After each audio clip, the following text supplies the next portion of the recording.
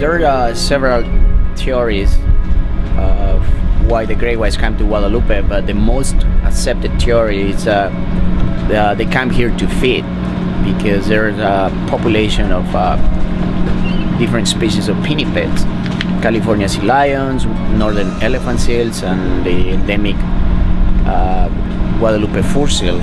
Where great whites start normally arriving in June, July to Guadalupe, and they stay up to January on a regular basis. But fishermen and people that have been here in another time of the year, like between February and May, they have seen great whites here, but not like, you know, in the same numbers as we see them between June and November.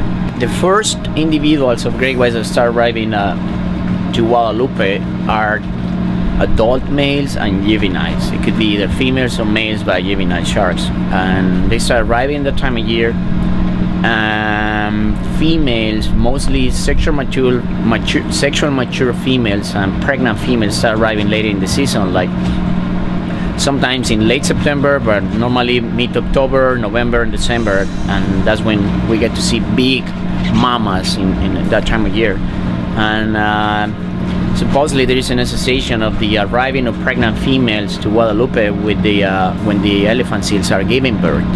So they can, because they need a different, you know, high octane fuel, so they don't feed on yellowfin tunas or jacks or, you know, or fishes. They feed on seals. So that's why the big mamas start arriving later in the season.